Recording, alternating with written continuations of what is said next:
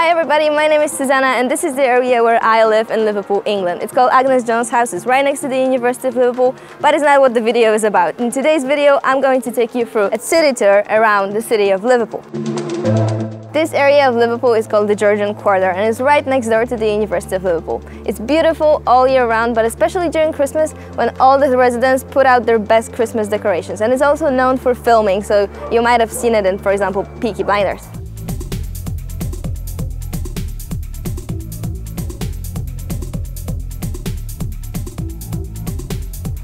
This is Hope Street, and this behind me is a case history. It's a collection of static suitcases created by an artist, John King, and it pays tribute to both those who passed through the city and those who stayed here to make their home. It's sweet, isn't it?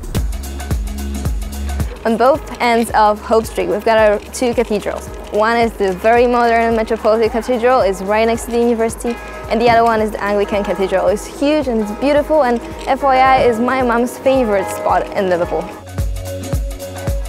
And this is Liverpool Philharmonic, and it's a great music venue, and it's also where the University of Liverpool students have their graduation. And this is the Everyman Theatre and launch careers for actors like Julie Walters, Bill Nye and Kathy Tyson. We're now on top of Bold Street, and this is the Bombed Out Church, and it's called like that because during the Second World War the whole inside was destroyed by fire. But now it's a place for, food festivals, concerts, events, and if you're into political movements, this is usually where your protest and march would start.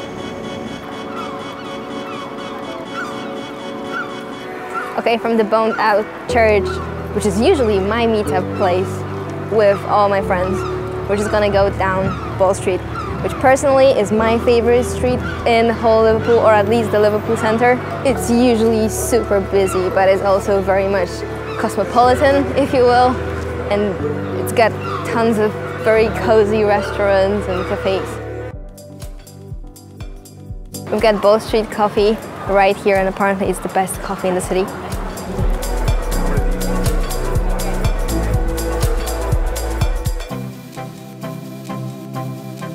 This is the Liverpool Water Sports Centre, guys, and you can book in to go kayaking, stand-up paddleboarding, or even open water swimming in the docks. Of course, if you don't mind accidentally falling into water.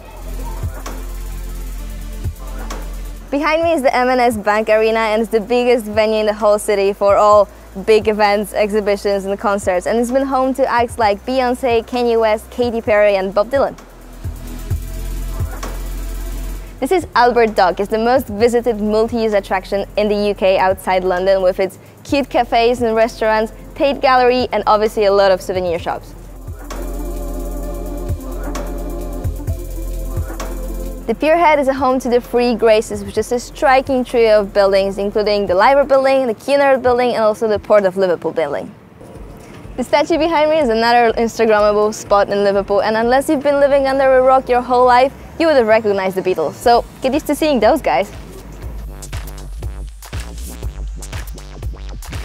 Liverpool One is the biggest open-air shopping mall in the whole of Europe. And it's also the only retail destination in the whole country that includes a park. This is Concert Square, and it's often referred to as the heart of Liverpool's nightlife, and that's because the area is populated with the best nightclubs and the best bars in the city, and indeed in the northwest of England. We also have our own Chinatown. It's actually the oldest in the whole Europe, and this behind me is the largest Chinese arch outside of China. Liverpool has a lot of murals, and not gonna lie, they're extremely Instagrammable. If Concert Square is one of the busiest nightlife areas in the city, the Baltic Triangle is definitely one of the coolest and the most creative. It is sometimes called the creative playground of Liverpool. The warehouses that make up the majority of the buildings in the Baltic Triangle are remnants of Liverpool's maritime history, and the regenerated warehouses are now home to creative and tech businesses and quirky bars and restaurants.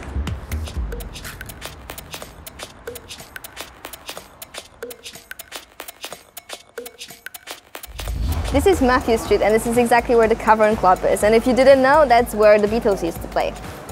And we also have the Wall of Fame with bricks with all the names of bands and artists that played at the Cavern Club. And Liverpool has been mentioned in the titles of more songs than any other city. A short walk from Matthew Street, there's this beautiful park where I'm sat right now. It's called St. John's Gardens. It's a really nice green space for when you want to chill out. And right across from that, we've got museums and art galleries, and apparently Liverpool has more of them than any other city outside London. This is St. George's Hall, and it's been a location for a lot of huge movies like Harry Potter or most recently Robert Pattinson's Batman. And it's also designed to be the first thing that you see and are impressed by when you come out of Liverpool Lime Street Station, which is right across there. This is your main rail link to the rest of the country, and for example in 2.5 hours you can be in London. Liverpool looks great during the day, but it looks even better at night.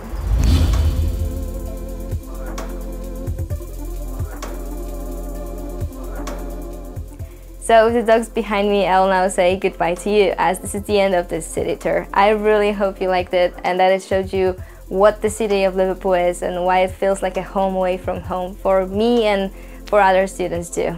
Bye!